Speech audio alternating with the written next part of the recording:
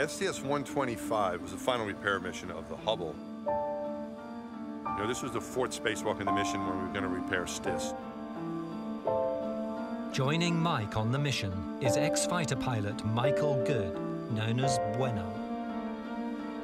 We had to replace the power card. It was sort of a computer card, something that was never dreamed to be done in space.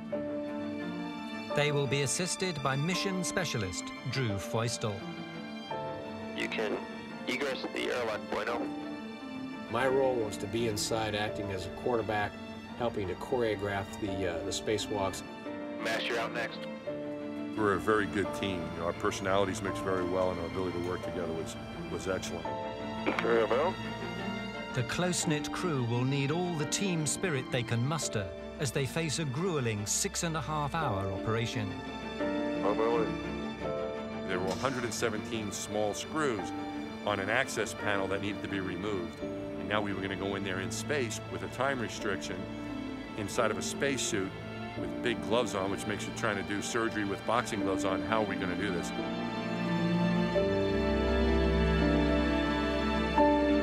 I'm ready for the doors. We open up the doors to the telescope. Am I clear to come up? You are clear. Okay, here we go. Mike's first job is a seemingly straightforward one. Remove the handrail covering the STIS access panel. It had two big screws at the top and two big screws at the bottom that had to come off, and then the handrail could come off.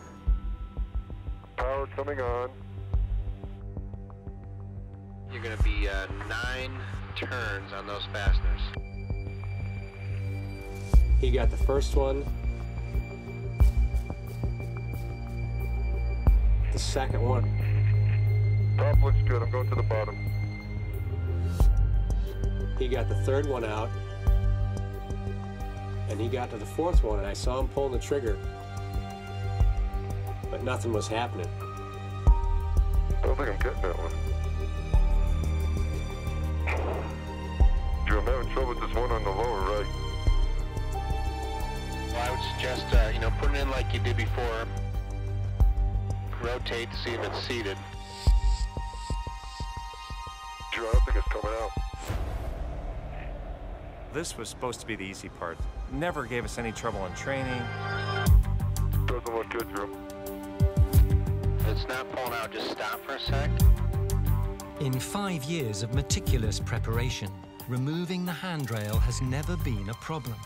But now, a single damaged screw threatens the entire Hubble repair mission. Without taking the handrail off, nothing's going to come out of the telescope. Can we just try one more try and see if it'll turn it? Houston's okay with that.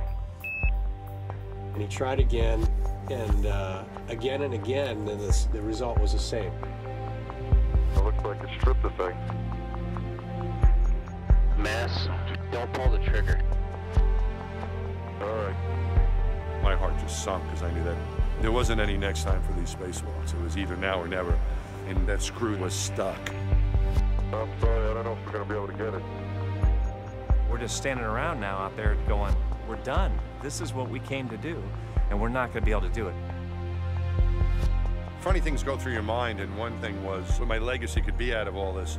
We would know if there was life on other planets, except, you know, Mike broke the Hubble Space Telescope, and we'll never find out.